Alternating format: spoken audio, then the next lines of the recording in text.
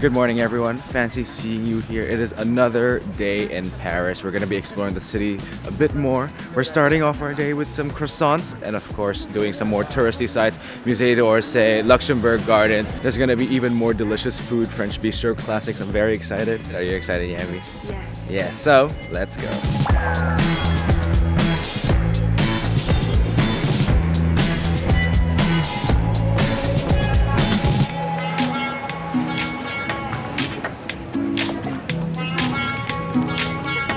Alright, best friend, we got the bag. We got the bag, but what is in the bag? I'm incredibly excited for this croissant. I kind of wish we had a coffee, but whatever. We'll appreciate this croissant in its purest form. Look at the layers in that. I love the spiral layers, honestly. First bite.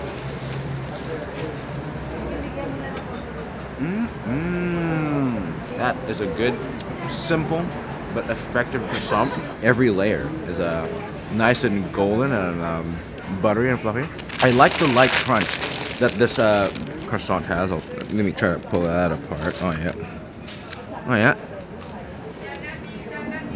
That's nice. As far as croissant goes, that is a pretty good plain croissant. As really good as this croissant is, this is for our New Zealand subscribers, which is most of you guys. Don't think you have to go to Paris, all the way to Paris, to get some of the best croissants you'll ever have. Because I think this was like best croissant, voted best croissant in 2018, and it's still reputed to be as one of the best in Paris. But not gonna lie, I've had better in Auckland, you know. So you don't. Just saying, you don't need to go all the way here to get some quality croissant as good as this is. I'm not trashing on this one because this is actually really amazing. If it was a bit warmer, it'd be amazing with a cup of coffee. I love it so much, but Okay, so our parents got a kugan amon. It's pretty hench. Okay. I just like how it just shines. Very buttery, sweet. Just that crunch from the cooled down caramel.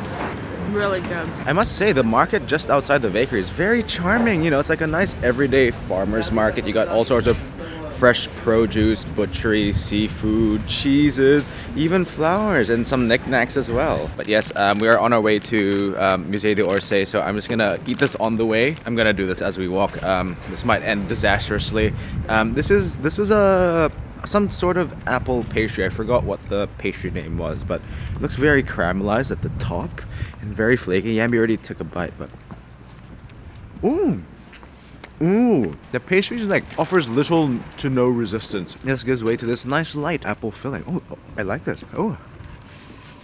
The pop chocolate's pretty good. Oh yeah, that's good as well. It's not too chocolatey. Okay. Oh, nice. Yeah. This is very light. Like it's even more like delicate pastry than the croissant. Wow. Same with the pop chocolate. I have a bite. This one's a bit more light. Oh, interesting. Nice.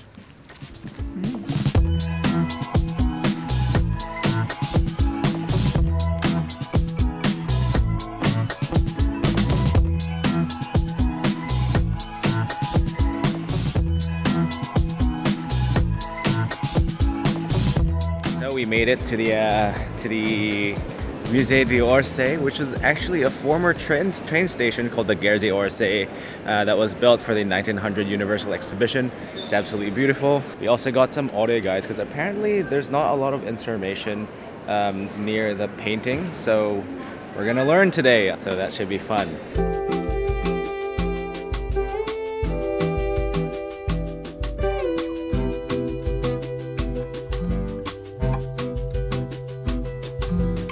This was in the Emily in Paris season 3. I cannot remember this.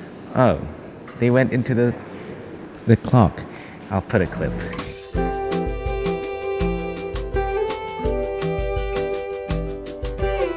Yummy. I have something to show you. Can you see those two paintings? What? They must have rearranged it. But it's those two paintings, City Dance, Country Dance. That needs to be.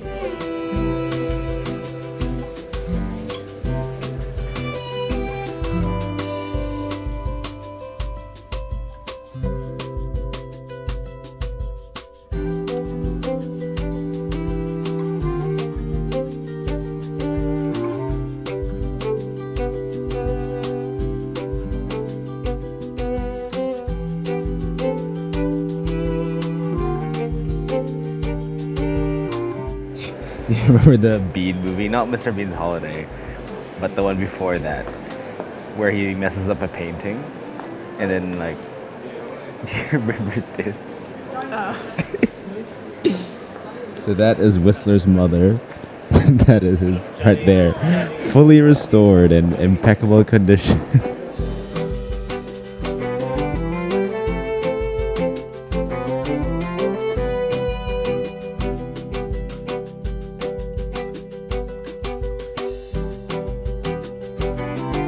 Okay, that was a good visit to the Musée d'Orsay. Took us around 2 hours 45, 3 hours. But yes, as with any other museum visit, it always builds up an appetite for us. So now we're gonna have lunch at this place called Chez Fernand. Hopefully we can get a table and try their legendary Beef Bourguignon. Let's go.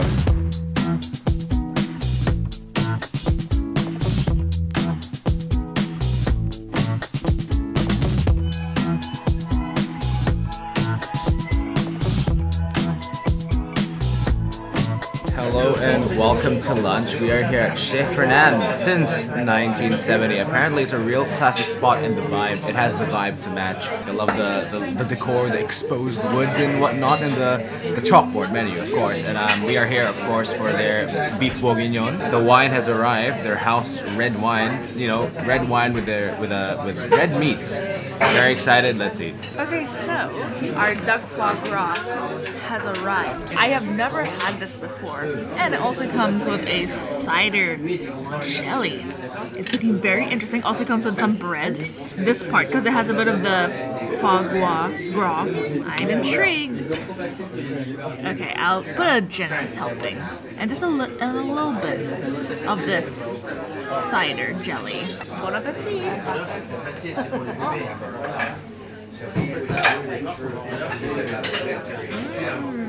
Very creamy, salty. It's a little bit sweet, which I quite like. Anyways, if you don't know what foie gras is, so basically it's, in this case, it's duck. It's the liver that's been force fed, you know, it gets all fatty. That's basically what it is. So ethically, you know, maybe not the best, but can't deny that it's delicious. The cod correspondent is back. Anyway, we got roasted cod this time. This cod also comes with a leek fondue. Now I am wondering what a true fondue is. Beautiful white meat. Oh, it's looking really good. Oh, can you see how like flaky that is? Looking beautiful. Okay, cheers.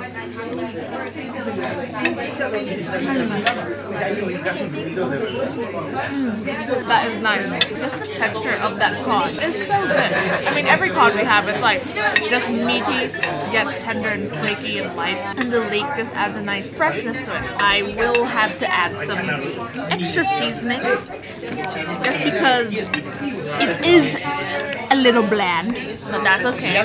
That's why they offer salt and pepper. Pep it up.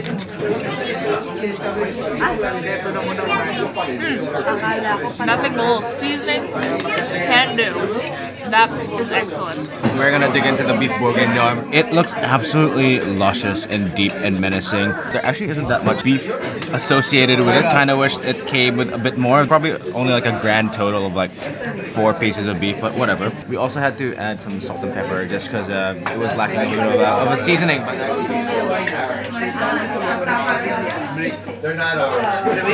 That is deep and complex and super savory. That's nice. I like that. And it also comes with some potatoes. Alright.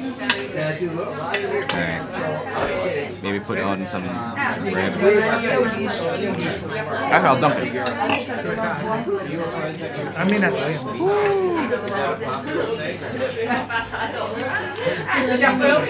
You can really taste the wine in it because Beef Bourguignon is made with like a bottle of red wine. That's great. Kind of wish it just came with a bit more beef though, because I can't get enough of that. The beef was also really nice and fatty and tender. Final dish in this relatively light lunch, but first,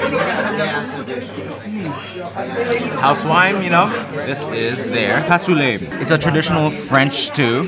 that's got like beans, pork, chicken, sausages. It's got the works. How can you resist this hearty goodness in the middle of a cold, cold winter? I got some sausage a while ago, and maybe some of the beanaroonies.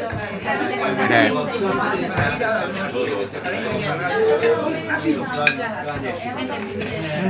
That's good. That is good. The sausage as well, amazing. I love the beans. They're like little starchy beans that give a nice starchy texture. But what I'm most interested about is this. Look at this gelatinous hunk of what can only probably be pork. Oh yeah, that's a nice hunky piece of pork. That looks glorious. Super fatty and gelatinous and super tender. It's like when you eat braised pork hop. Maybe it is pork hop. I'll just take a bite of the chicken drumstick. Nice. Yeah, it's got a different color now. Maybe because it's been soaking up that broth for so long. Also, at the very bottom of this cassoulet, it looks like a pork rib. Yes, we love a good old meat treasure hunt. Let's just take a bite.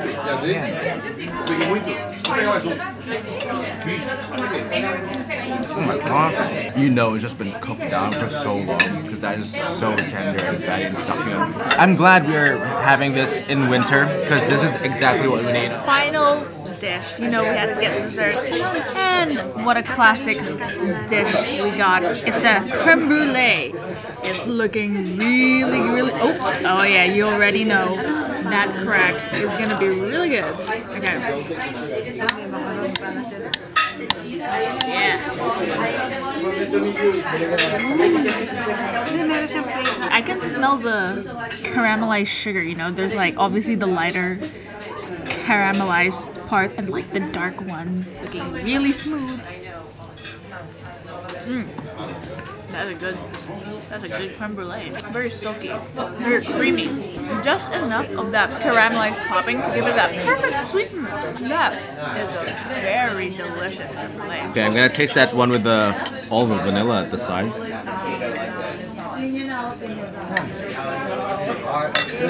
That's nice. That's real nice. I wish we had another one. Yeah. Oh yeah.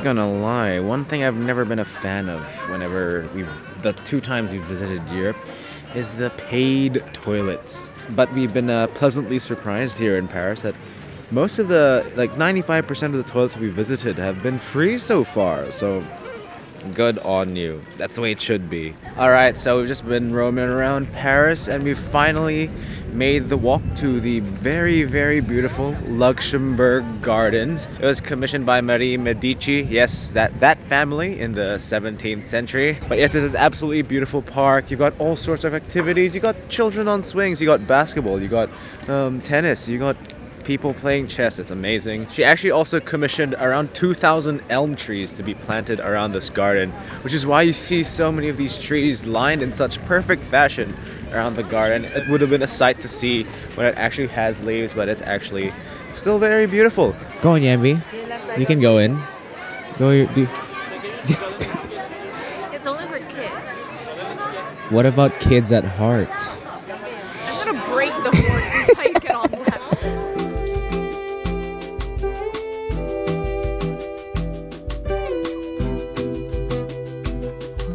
You know, a lively Saturday here at the Luxembourg Park. Also, right in front of me. You know, right in front of me, you've got the actual Luxembourg Palace. As far as palaces go here in Paris, pretty tame, even though it's pretty, I'm sure it's pretty extravagant. You've got kids doing little sailboat thingies in the fountain. You know, got the duckies and the fishies. I feel like Luxembourg Gardens is really showing out today. Yes, these recliner seats. I must say, even though the weather is, you know, it's cloudy, it's not sunny, but who cares?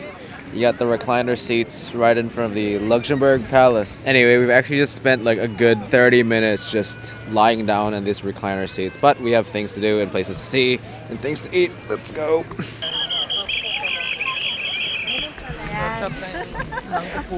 Well, that's our signal to F off.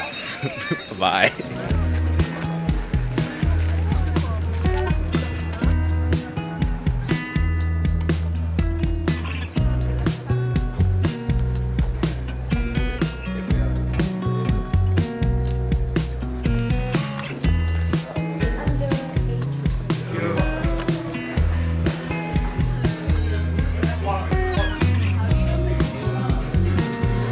Alrighty, ribbit folks, it's Kermit the Frog time, because, not Kermit, we are here at Roger la Grenouille, which literally means Roger the Frog. It's a very cozy and intimate and small restaurant, but yes, we are here for one main thing, and it is the frogs. Funnily enough, their frogs are sourced from Turkey. I didn't know that. I thought they would be sourced locally here in France, but I guess Turkish frogs are better in some way. Not every item will have frogs, obviously. We can't just have frogs, so let's eat. Okay, starting with our non-frog option, we have the classic French onion soup. You know, it's covered with cheese on top, and then underneath, if you unveil that cheesy layer, it's some bread, and then underneath that bread that's just soaking up the soup is your French onion. So it's 6-pound onion. That is looking really glorious. You can see that dark, luscious soup. Okay.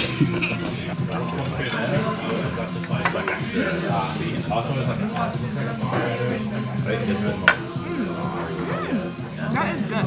It's like really flavorful and really savory and a little bit salty. And I really like the bread and the cheese to kind of add some flavor and kind of like a texture, even though they're also kind of soft. It's like also really beefy. This is actually our dad's choice, so he's going to really love this. Alright, it's time to officially say rip to Kermit the Frog, because we are about to dig into the frogs. This is their frogs with 3 types of sauce just at the back here, which I have no idea. Okay, bite itself first.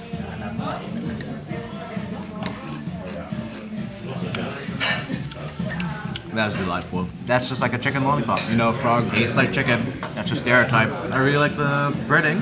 I'm gonna take this opportunity to try it with this, which I believe may be some sort of mayo.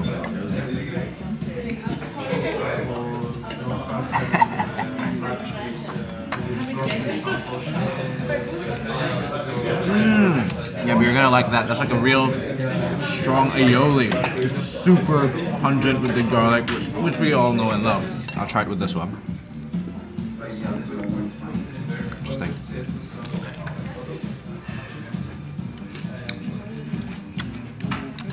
It's almost like a gravy. Fried chicken and gravy. That's lovely. The final sauce seems to be some sort of herb butter, maybe? Oh yeah, spread it into that frog, that delectable frog. Okay, I'm for sure gonna get some bones of this one.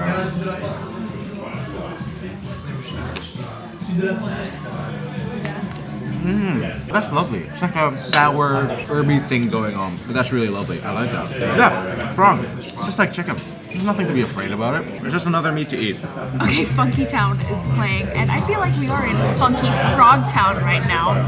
This is sturgeon with a caviar rillette. You know, it also comes with some bread.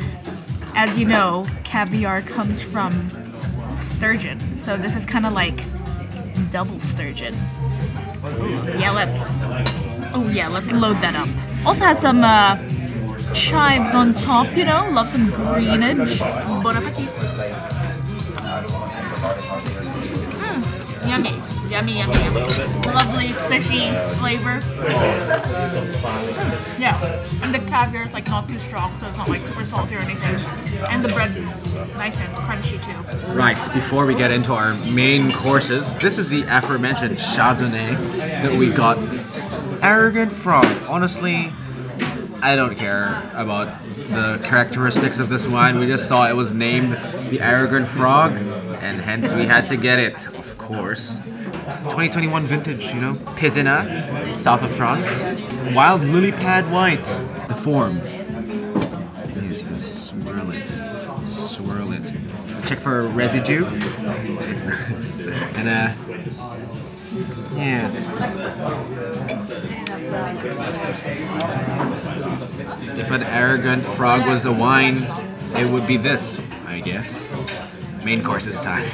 We got chicken, which you know, I mean, close enough. They say frog tastes like chicken, which I agree. So this one is chicken with a creamy sauce, vegetables, some mash, and some grapes.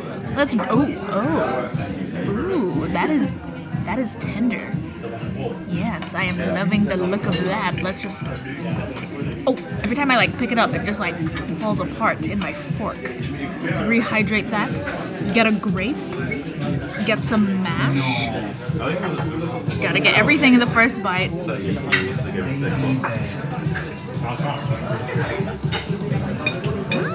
That grape, like a very simple white sauce. The chicken is really like soft, and then you have this burst of grape in your mouth to add that burst of sweetness and fruitiness. It's very lovely. I like that. It's quite light. I don't really care how this tastes. It's already a winner in my book because it comes with rice. This is their grenouille en persillade riz. It's a frog legs with garlic and parsley and rice. Obviously the meat to the rice ratio is not a Filipino ratio, but it's a ratio nonetheless, and that's better than zero. Oh, it comes in a nice sauce as well. It looks really nicely fried and herbed up. This piece is calling my name.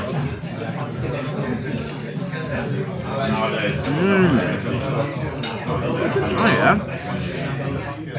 That is sufficiently garlicky and parsley. Chase it with some rice. It's gonna be happy to be that way. Need some more of that. Quite a lot of bones, but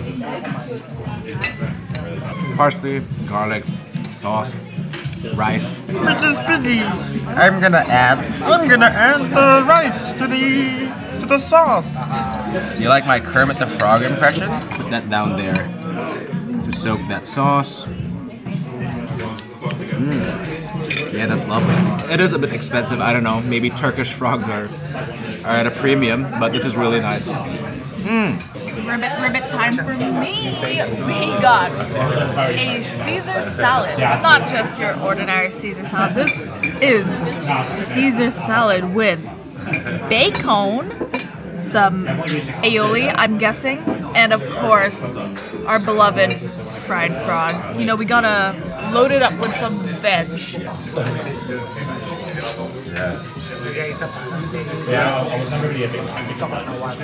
Oh yeah.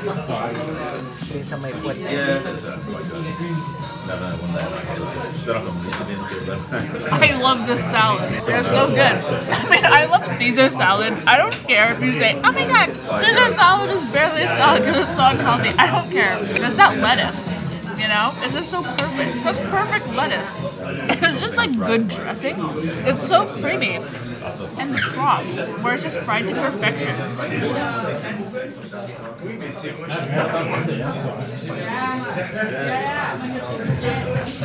That's good. Alright, that was a great meal. Roger la Grenouille. Love frogs. Honestly, it's bony, but you know, it's an adventure. It's like a maze in your mouth, and there's nothing left to do but to down the arrogant frog. Very uncouthly. Oh, what the? I just want to get out of here and sleep. I'm so tired. But what a great dinner. Yeah.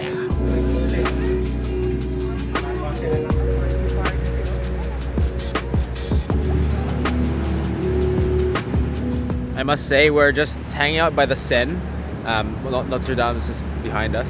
One of our favorite hobbies is waving past the tourist canal boats, and if none of them wave back, we curse their boat to eternal damnation. But if at least one of them says hi, we bless them with a safe journey and happy travels. Okay, another boat is passing us. Okay, let's see if someone waves. Okay. Hello, hello. Oh yeah, we saw someone wave. Yeah, yeah, yeah. Happy trip. Happy travels, safe travels. Have the best time of your life. There's another one coming up. Okay, surely Are you they'll ready? wave. Surely they'll wave. Okay. Bonsoir. Yeah. Woo.